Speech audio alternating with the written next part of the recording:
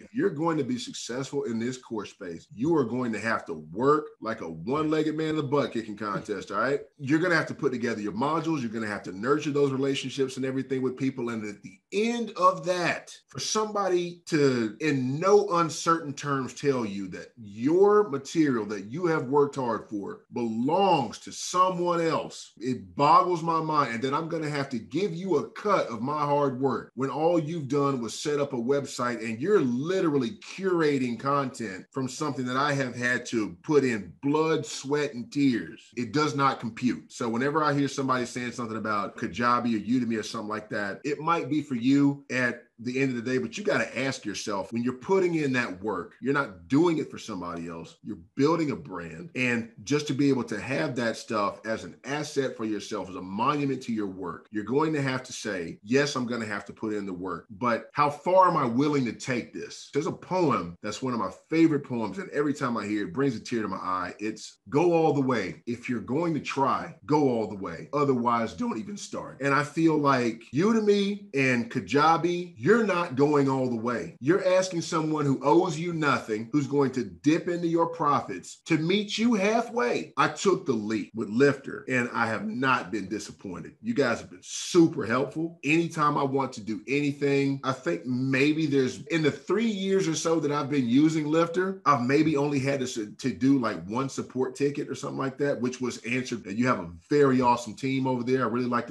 you and your team of people. They seem very nice and very helpful.